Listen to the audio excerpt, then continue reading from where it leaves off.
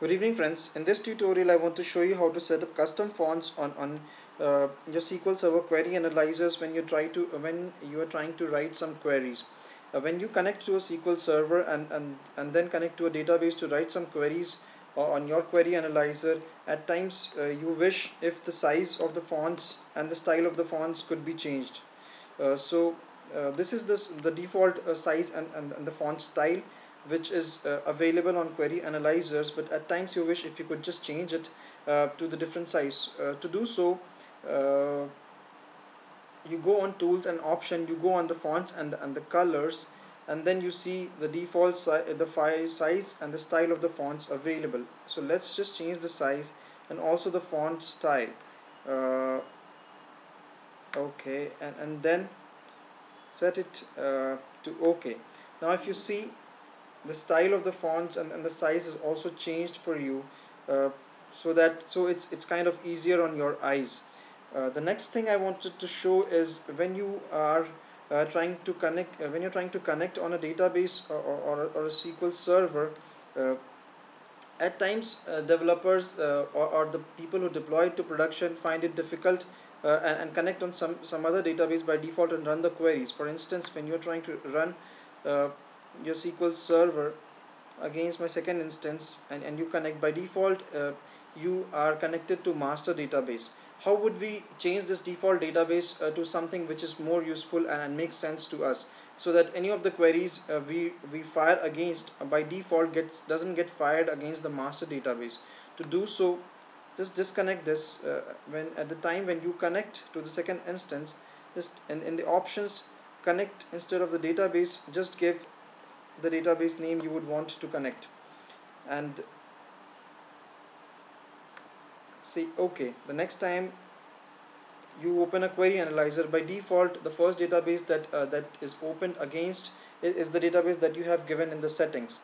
The second thing that I want to share is the third thing I want to share is when you are trying to work or deploy some code or work against a production or development environment.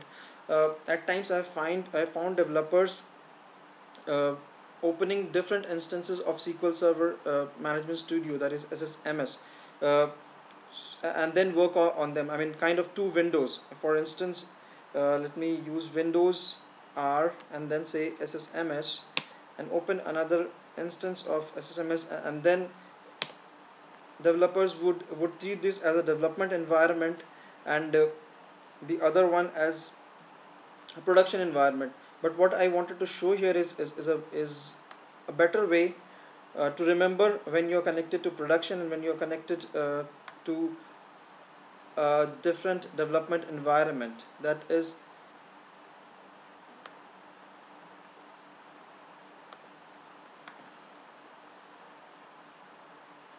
when you are connecting, say I consider this server as my development server, go to options, use a custom color as a status bar, and say a red for your production box, and connect.